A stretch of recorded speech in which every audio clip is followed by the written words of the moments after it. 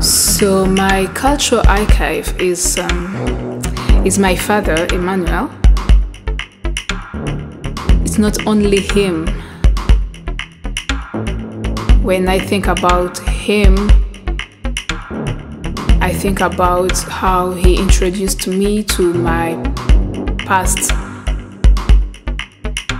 And it is my father who introduced me, for example, to the biggest king, the greatest king that we've ever had, Kigali.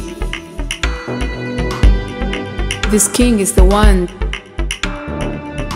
that expanded Rwanda from the tiny country it was to be a huge country, puissance, as we will say in France. That was the first encounter. And by introducing me to King Kigali, he introduces me to his wife, to the wife of this king, Moussa, who was the first woman to fight colonizers back in the time.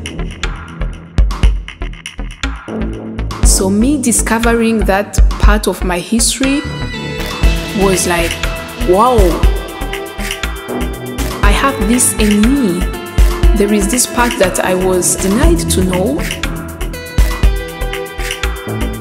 This part makes a bit of who I am. It gives me roots. It allows me to know where my roots are, where I'm standing.